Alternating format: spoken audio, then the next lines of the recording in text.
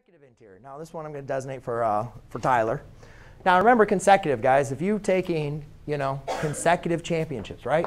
One right after another. So consecutive angles are angles right next to each other. I've seen a lot of students that decided to write in this new definition of consecutive exterior.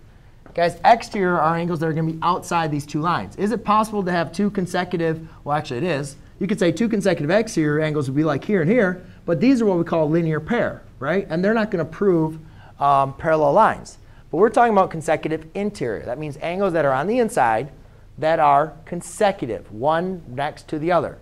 These C and D, these are a linear pair. They don't prove parallel lines.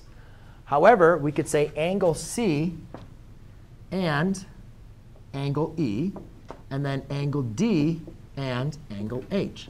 Those are two examples of consecutive interior angles.